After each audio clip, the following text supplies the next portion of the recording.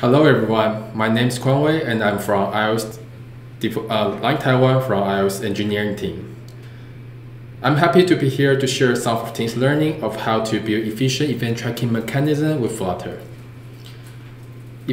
Event tracking is an essential part for mobile app development because we use it to track what features of our app that users like and more importantly what they don't like. In addition, Flutter is a new cross-platform tool that we can use to build both iOS and Android app using only one programming language called Dart. Flutter's a single code-based concept is pretty powerful, and embracing new technology is important in Line, so we use Flutter to build our new app called Line Shopping. I hope you like my talks today if you are planning to use Flutter to build your app.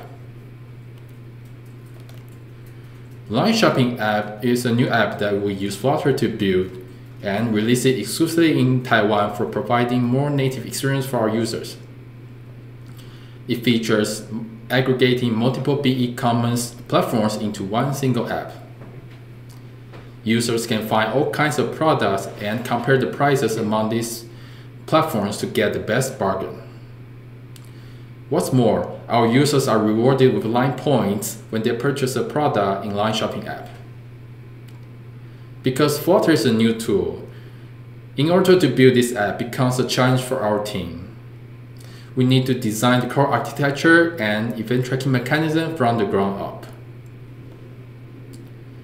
As you may already know, event tracking is a way we can check the frequency of our users enter certain screens and how many times they tap certain buttons. After gathering a lot of event data, our data engineers can analyze the result and then find what features are liked by our users and more importantly, what they don't like. From the result, our team will know how to improve our app. Event tracking is a pretty mature thing and widely used in mobile app development. However, when using Flutter, things become a little different because everything is new to us. Although the basic idea is the same, there are many things that we need to consider, such as what tool are we going to use. After surveying, our team decided to use two tools for event tracking. One is third-party plugin, which we use Firebase, and the other one is line tracking service. Firebase is a famous tool, so I think I don't need to do extra introduction, and it provides Flutter plugin so we can use it directly. On the other hand, line tracking service is a tracking tool developed by Line and used for Line internal usage. It provides both iOS and Android libraries, however, it doesn't support Flutter yet. So our team needs to build a Flutter plugin by ourselves.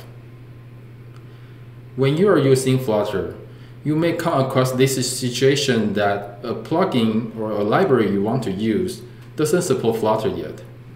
So you might need extra time to build the Flutter plugin by yourself. It will be a challenge as well, especially if you are using Flutter for the first time. Because both Firebase and Line Tracking Service are external libraries, so we use two wrapper classes to control them. For controlling the two tracking tools in one centralized place, we build a class called Tracking Manager. Tracking Manager contains send tracking event function, which will send the tracking event. In Flutter, widgets is an essential part for handling user interaction. So when our users interact with Line Shopping app, it will trigger send tracking event function we set up previously in Tracking Manager for notifying Firebase and Line Tracking Service to send the event back to their server for later analysis. This is the basic mechanism in our app. Our next challenge is how are we going to secure code quality in every code change and release. Secure code quality is important in agile development. Our team uses Scrum and we have 2 weeks release cycle, which means we release fast and our code changes constantly. Flutter is different from current iOS and Android code implementation. Widgets plays an important role for handling user interactions, and numerous widgets build out the widget tree in the Flutter app. If we want to make sure our event tracking code is continued to work in every code change and release, a testing for widget is a must. Flutter provides 3 ways of testing: unit test, widget test, and integration test. Unit test is handy for verifying the behavior of a single function or class. Widget test is used to test widget class and the logic inside. Integration test is Flutter UI testing. Our team utilized all 3 testing methods and integrate them with our automated CI/CD pipeline for providing more secure code quality, and we can make sure our code will be always working in every release. Today, I would like to introduce how our team uses widget test to make sure our event tracking codes continue to work in every code change by giving a simple example. Imagine there is a widget called My Widget, and user can tap it as like a button. Inside My Widget, there's a tracking manager class which will be responsible for sending tracking event.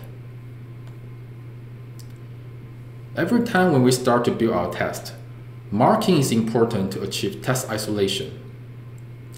In Flutter, we can use a popular library called Mockito to mark objects easily so that we don't need to do by ourselves. Because we don't want to send a real tracking event in testing environment, so we need to use Mockito to mark our tracking manager class. The syntax of use Mockito is really simple. We just extend mark and then implement our tracking manager class.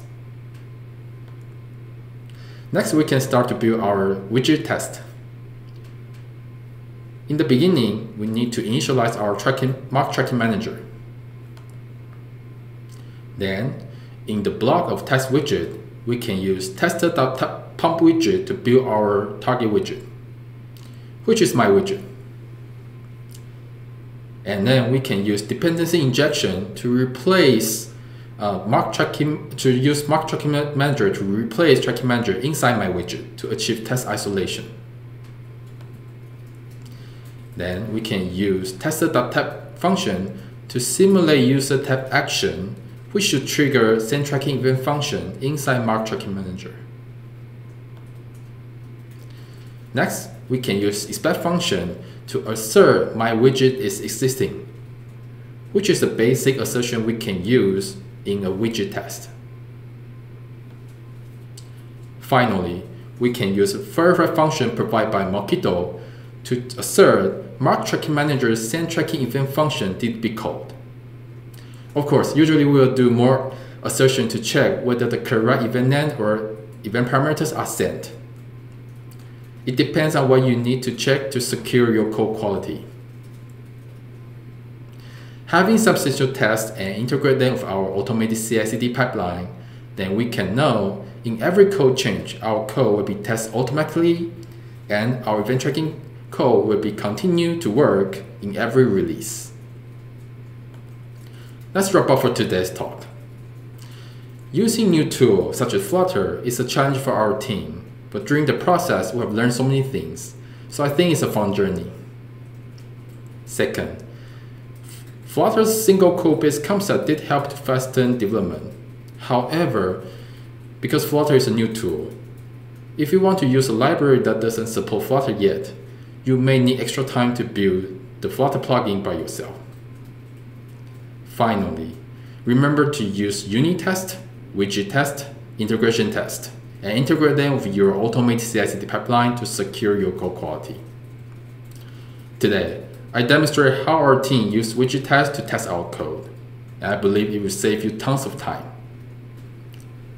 I hope you liked my talk today. Happy coding! Thank you.